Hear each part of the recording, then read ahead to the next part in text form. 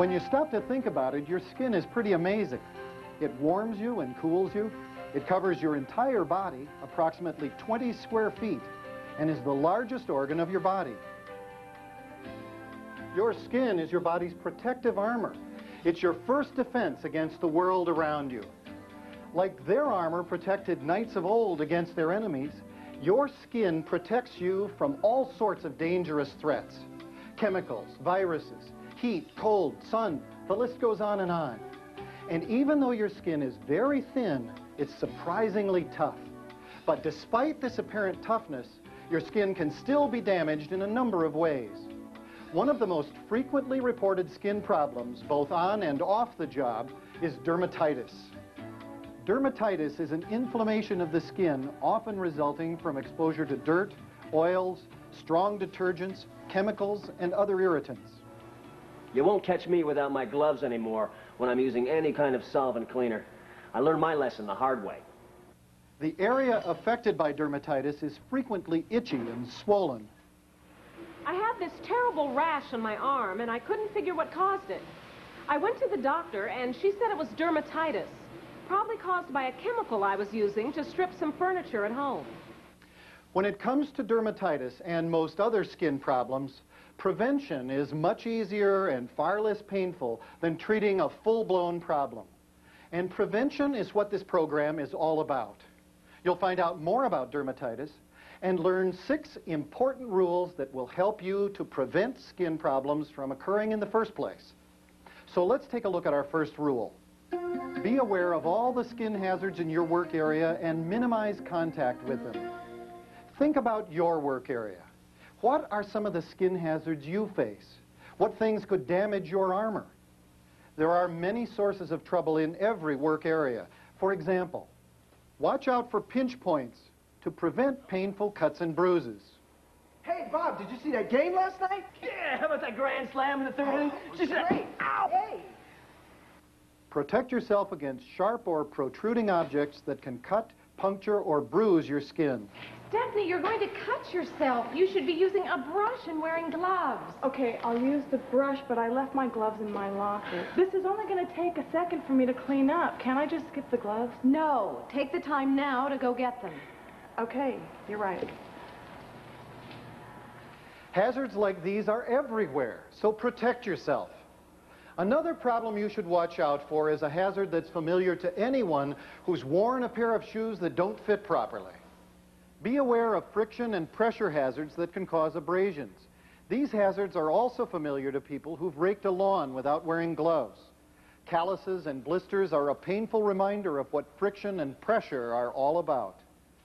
Although your skin protects your body, it's not as tough as a suit of armor. On and off the job, you have to be on the lookout for these and other potential skin hazards and take steps to prevent them. And look, too, for those hazards from sources which may not be quite as obvious. In other words, be aware of environmental hazards that can cause skin problems. Overexposure to cold temperatures without the proper protection could result in frostbite, a serious skin problem which most commonly affects the toes, fingers, nose, and ears. But cold temperatures aren't the only environmental hazard to be concerned with. There's also the other extreme. Sunburn, sun poisoning, and skin cancer are serious problems that can result from overexposure to the sun. And whenever you're outdoors, also be aware of the danger from certain plants. Poison ivy, oak, and sumac cause allergic reactions in some people. If you're sensitive to poisonous plants, your best defense is to learn how to recognize them so that you can avoid direct contact. Too often, we don't think about environmental skin hazards until we come down with a case of poison ivy or a serious sunburn. But to protect your skin, you've got to recognize the damage these hazards can cause and learn what you can do. Now, that may mean wearing personal protective equipment. And that brings us to our next rule. Wear the appropriate personal protective equipment, PPE, to protect yourself from skin hazards. Different types of PPE can be used to protect your skin depending upon your activity and the hazard you face. Use common sense and follow your company's guidelines when determining the appropriate PPE to use. I'm out in the sun most of the time, so for me, PPE includes sunscreen, a hat, sunglasses, and a light long-sleeve shirt. I never used to bother with gloves for simple jobs like this, but I learned my lesson the hard way. Last year, a splinter got under my skin and got infected. I couldn't believe such a small cut could cause so much pain. So you won't catch me not wearing gloves. Not wearing PPE when you work with chemicals is just plain stupid. Just a drop or two of some of these chemicals can cause a serious burn. Know when personal protective equipment is needed. Use it, and use it properly. That's especially true when you're dealing with chemicals. And that brings us to our next rule. Handle chemicals with care. It's hard to imagine getting through a day without coming into contact with chemicals. They're in cleaning agents, lubricants, and all sorts of other materials. And even though they may look clear like water or have little smell, many of them can irritate or even severely burn unprotected skin. So take the proper precautions when working with any type of chemical. Hey, Bob, the boss said to give you a hand cleaning that stuff up. Great. I could use the help. I'll go get my gloves. Don't bother. This degreaser won't hurt you. I use it all the time. Well, I don't want to take any chances. I'll be right back with my gloves.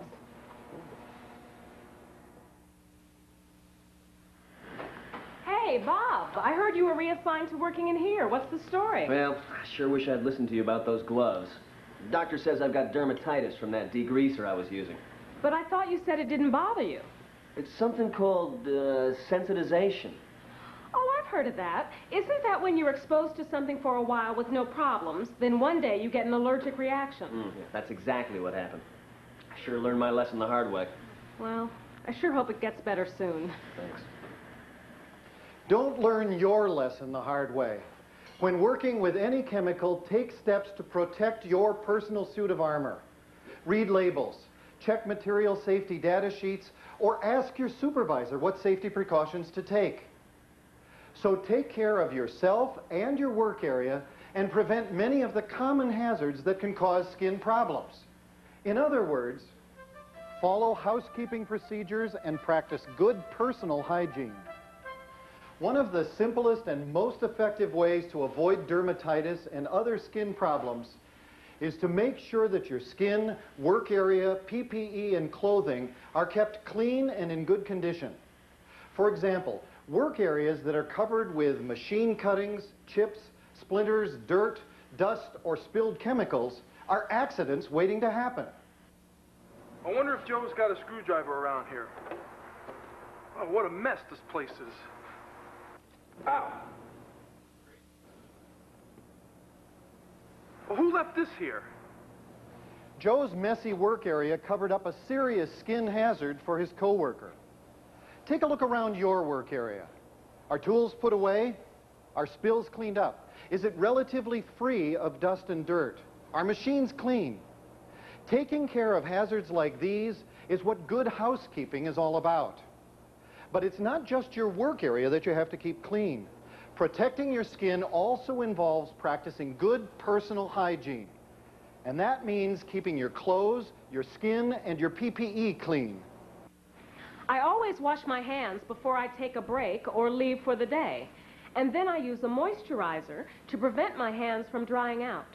This worker is smart to take preventive measures to protect her skin. But understanding the importance of preventive measures isn't enough. You also have to know how to treat any skin problem, whether it's a rash, puncture wound, or burn. And that's what our final rule is all about. Get medical attention for any skin problem and know first aid procedures for skin injuries. When accidents of any type happen, quick, correct action is important. Ow! It's hot! Hey, are you all right? Yeah, I think so, but there's something wrong with that machine. Look, I'll report it. But you go put some cold water on that burn. It could be serious. Have it checked out. No, I don't want to bother. When an accident occurs, no matter how minor you may think it is, don't take it lightly. Stephanie ignored her burn. Let's see what happened. I didn't think that burn was anything to worry about, but I was wrong. It became painfully infected, and I ended up in the emergency room a few days later with what the doctor called a deep tissue infection. Well, if I only taken care of it when it happened, I would have saved myself a lot of pain and aggravation. Ignoring any type of skin problem, whether big or small, is a mistake. Don't brush off seemingly minor skin problems. Cuts, scrapes, rashes, or bruises can become major skin problems if they're left untreated. They can even be life-threatening. Of course, prevention is always the best cure. To prevent problems, take skin safety seriously and follow the 6 rules you've learned today. Let's review them now. Be aware of all the skin hazards in your work area and minimize contact with them. Be aware of environmental hazards that can cause skin problems. Wear the appropriate personal protective equipment. Handle chemicals with care. Follow housekeeping procedures and practice good personal hygiene. Get medical attention for any skin problem and know first aid procedures for skin injuries. Remember, it's up to you to take care of your suit of armor. Nobody else can do it for you. Play it safe and smart and avoid pain, discomfort, and time out of work. Pay attention to any specific rules for your job to protect your skin. Whenever you're unsure what to do, ask your supervisor. And whether it's at work or at home, be sure to follow the 6 rules for skin safety we showed you today.